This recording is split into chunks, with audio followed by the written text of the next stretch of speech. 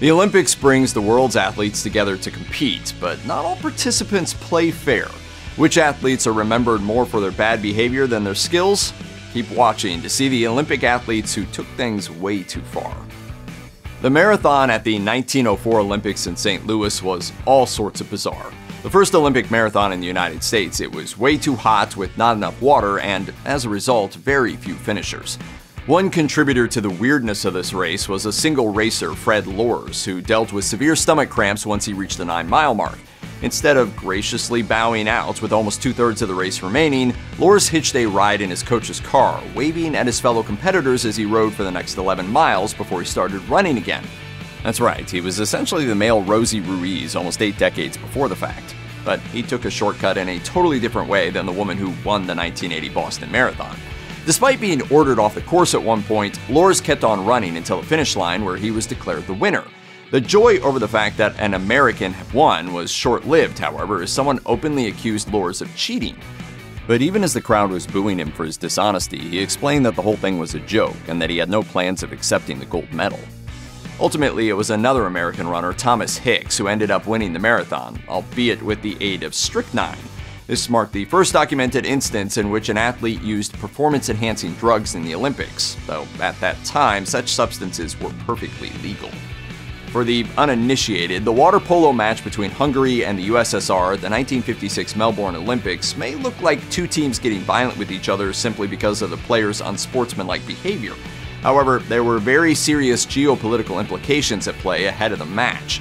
The Olympics were held shortly after a violent uprising against the pro-Soviet government in Hungary, so tensions between both nations were at an all-time high. Given this backdrop, the Hungary vs. USSR match was especially intense, and players from both sides were noticeably aggressive. Things really went off the rails, with Hungary enjoying a comfortable 4-0 lead in the closing minutes of the game. It was at that point that Soviet player Valentin Prokopov headbutted Hungary's Ervin Zader. This caused Zader to bleed from a cut under his right eye. A massive brawl instantly broke out in the swimming pool, with some Hungarian fans going as far as to leave the stands and confront the Soviet team. Riot police had to intervene in order to break things up, and the match was called in favor of Hungary, which eventually won the gold. The incident, dubbed as Blood in the Water, left a lasting mark on Hungary's water polo players. This included Zador, who was one of several Hungarian Olympians to defect to the US soon after Melbourne. It was an incident so scandalous that in the nearly 30 years since it happened, the event has spawned documentaries, a TV miniseries, and a big-budget Hollywood movie called I, Tonya. In the early 1990s, American figure skaters Tonya Harding and Nancy Kerrigan had a fierce rivalry on the ice, though it was only in 1994 when one of these women went too far. On January 6th of that year, less than 2 months before the Winter Olympics in Lillehammer, Norway, Kerrigan was clubbed in the right knee with a metal baton while she practiced at Detroit's Cobo Arena.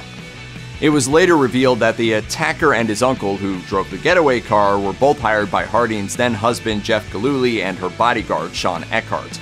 Sweetie, the death threat's off. Whatever.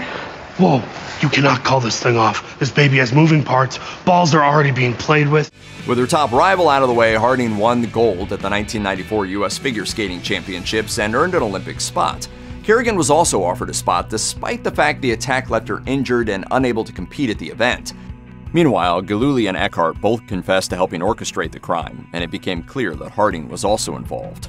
She only finished 8th at Lillehammer, with many fans suggesting that her subpar finish was karma. Kerrigan, meanwhile, ended up with silver medal. After Harding pleaded guilty to the charge of conspiracy to hinder prosecution, she was banned from competition for life by the U.S. Figure Skating Association. In addition, her 1994 national championship victory was revoked. Heels in pro wrestling have it easy. Attack an official, get suspended or fined in the storyline, then return a week or two later for more in-ring cheating and referee baiting. But if you're a martial artist competing in the Olympics, the punishment is far more severe. Just ask Cuban Taekwondo athlete Angel Matos, who won the gold medal in the men's over 80-kilogram division at the 2000 Sydney Olympics. 8 years later, he would find himself in hot water at the Beijing Olympics for behavior only appropriate in the WWE. Matos was disqualified from his bronze medal match at the 2008 Games after he took too long to return from an injury timeout. Upset over what he felt was an unfair decision, Matos pushed one of the judges and ran toward the referee, kicking him in the face. He then spat on the mat before he was escorted out of the arena. Following the match, the World Taekwondo Federation announced that Matos and his coach Leodis Gonzalez were both banned for life from all the organization's sanctioned competitions. Furthermore, all of Matos' records from the 2008 Games were immediately expunged for his violation of the spirit of Taekwondo in the Olympic Games. In sports leagues that have annual drafts, tanking has become a commonplace and very controversial practice. It entails doing everything short of deliberately losing games in order to finish the season with a poor record. Being in a losing position will give your team a chance to end up with a top draft selection. The 2012 London Olympics saw another more blatant form of tanking take place. It involved 4 women's badminton doubles teams who tried to game the system in their favor by losing on purpose. How was that possible? Without getting too much into the complex details, the 4 teams, 2 from China, 1 from Indonesia, and 1 from South Korea, were disqualified for allegedly throwing their matches. They tried this strategy in order to face easier opponents in the tournament's later rounds. The audience quickly caught on to what was happening. Fans booed and jeered the players for their subpar performances, which often involved serving the shuttlecock toward the net. Officials also seemed to notice something fishy was going on, as they gave multiple warnings to the athletes involved in the scandal. To nobody's surprise, the attempted tanking at London led to significant rule changes ahead of the 2016 Games in Rio de Janeiro. Countries are now limited to fielding no more than 2 pairs in badminton doubles, down from a maximum of 3. Check out one of our newest videos right here. Plus, even more grunge videos about messed up history are coming soon. Subscribe to our YouTube channel and hit the bell so you don't miss a single one.